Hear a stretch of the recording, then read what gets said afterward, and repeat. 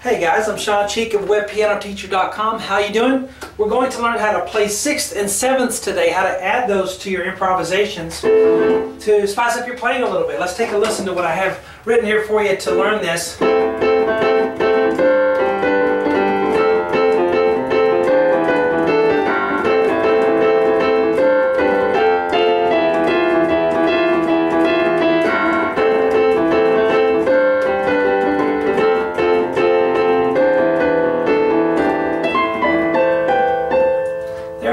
I just put this together to help us play some sixths and sevenths. I even put an octave in there as well, kind of helped it out. But you don't always just have to play full chords all the time, you know. You have 3-note chords and most of us play those all the time, but sometimes just a sixth will work. And even a seventh, if you play a seventh, like a D to a C, you hear that and go, oh, that sounds, that kind of bites a little bit, it's dissonant. And yes, it is, but usually a seventh will resolve. So they're very nice. Okay, so E to D is a seventh. Then we resolve it to a sixth. It's very nice. So sevenths are very useful. So we want to try to start using them in our playing.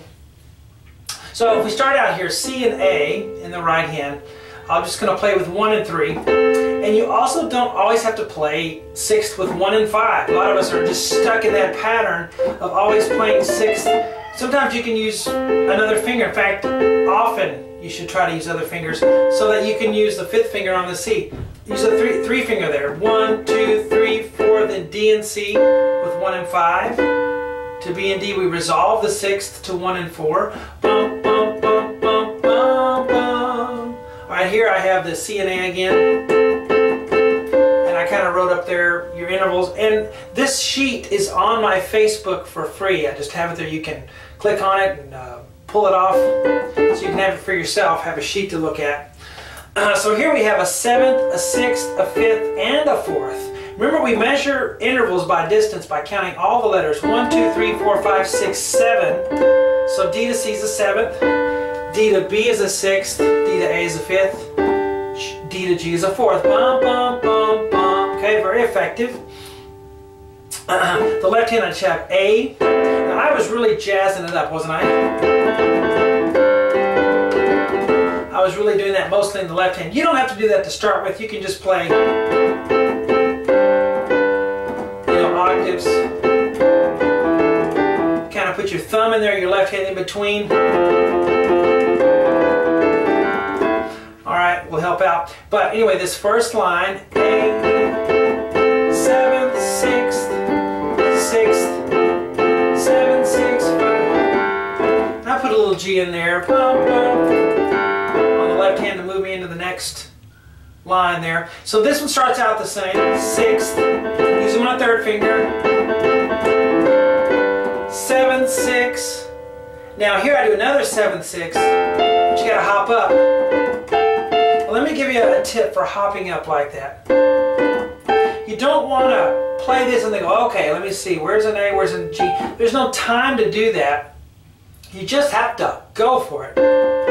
After you play the D and the B, just lift your hand up and go for it. Once you get in the habit of doing that and just going for it, you'll be a lot more accurate than you think you will be after you get in the habit of doing that. Just know where it is and go right there. 1, 5. You'll hit it. You'll miss it a bunch of times and split the notes until you finally can land that. Okay, just watch your thumb land the A and measure the 7th. And I'm going 5, 4. Don't feel like you got to go 5, 5. Go 5, 4. If you use those other fingers when you're doing intervals, then you can feel around a lot better and you're not always guessing where you are. It just helps. Alright, so in the left hand here, G, F. Now this is cool. Now here's an example where the dissonance of a 7th really helps. If I just sat down at the piano and went, you go, oh, what is that? That's awful. Well, it helps in the middle of a song if I'm trying to have tension. Bum, bum, bum, bum, bum, bum. Okay, so E octave. That's an 8th. Did you know an octave was an 8th? Octopus. Octagon. So 8th, and then a 7th is made by moving that thumb up, back and forth. 8th, 7th, octave, 7th, octave, The left hand is just on an E octave. And then the next part I just wrote what I did the first line.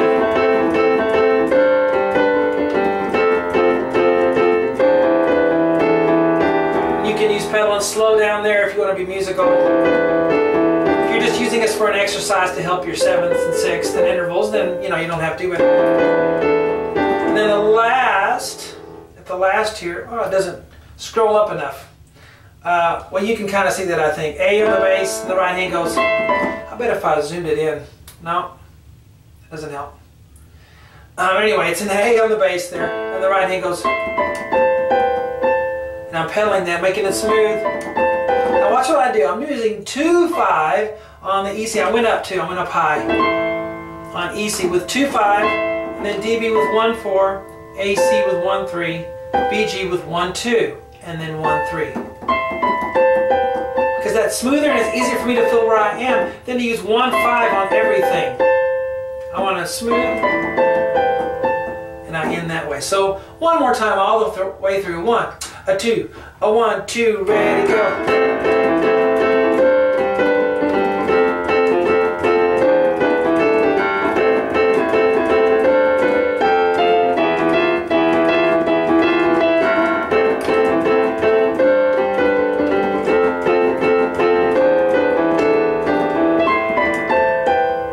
Hope you guys enjoyed that.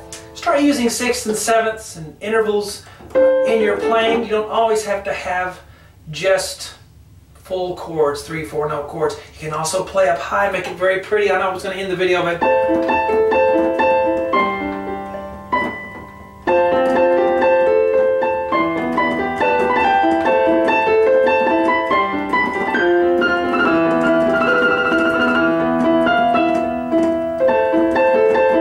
and so forth. Mess around. Experiment. Hope you guys enjoyed that lesson. Make sure you get the sheet if you want it.